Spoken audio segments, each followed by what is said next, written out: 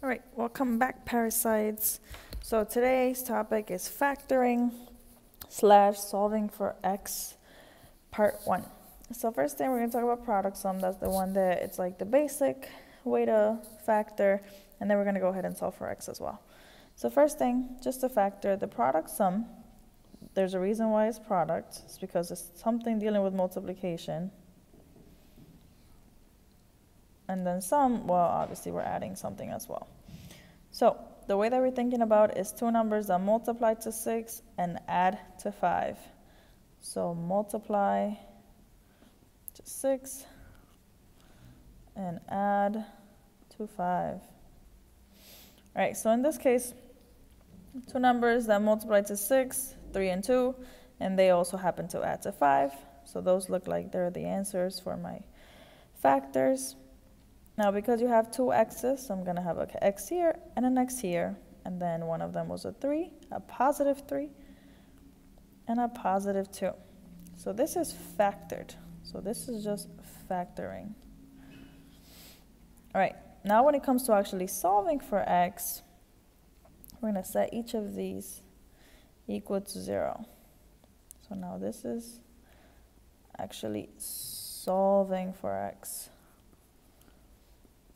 Right, so solving for x, minus 3, x equals negative 3, minus 2, x equals negative 2. These are my roots, or zeros, or x-intercepts. So we did talk about these way before. Now you could do this.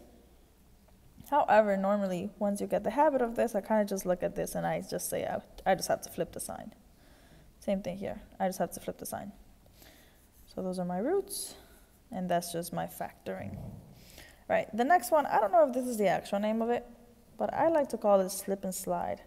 So this factoring method works when you have a number that's bigger than 1 in front of that x squared. So in this case, it was pretty easy because there was just a 1 in front, and that's when the product sum works, because you have a 1, technically an imaginary 1 right there in front of the x squared.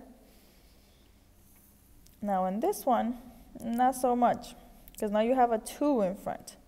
So the slip and slide method that I call it, basically your first step is to multiply the coefficient of the x squared times your constant that's at the very end. So normally when you have any quadratic, this is the standard form. So you have a, b, and c. Coefficient, coefficient, constant. All right, so in this case, in this strategy, we're going to multiply a times c, which will be the coefficient times your constant. Then I'm going to be left with x squared minus 5x. If I multiply them, 2 times 12, I get negative 24, because that was a negative. And then you get rid of the 2. That's my first step. My second step is I'm going to actually use product sum from here, because you should be able to now do it since it looks exactly like this, just different numbers. All right?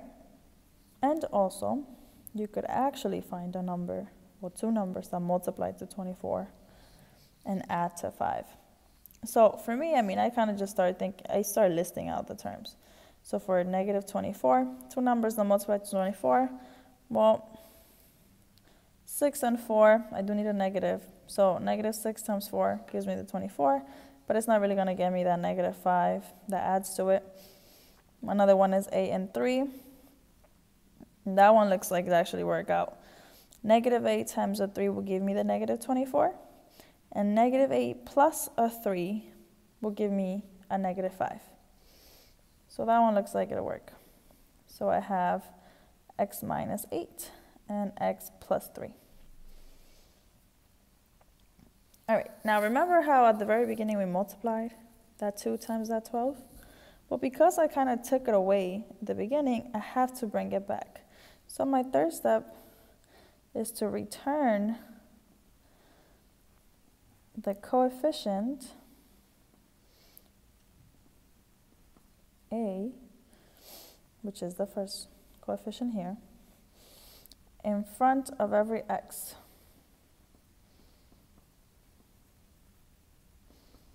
All right, so if I do that, then I'm going to put a 2 in front of that x and a 2 in front of the other x. Fourth step, we're going to simplify. So in this case, we can simplify this portion because 2 goes into 2 and 8. So if I divide everything by 2, I'm going to be left with x minus 4. This one I really can't simplify it because there's no two numbers that go into 2 and 3, so I'm just going to leave it like that. All right, and this is factored. So if I tell you factor the following, you stop right there. Now if I tell you actually solve for it, I'm actually going to take each of these, set it equal to 0. So plus 4 plus 4. So x equals 4 is one of my roots. And the next one, minus 3, 2x equals negative 3, divided by 2, divided by 2. And my other root is x equals negative 3 over 2.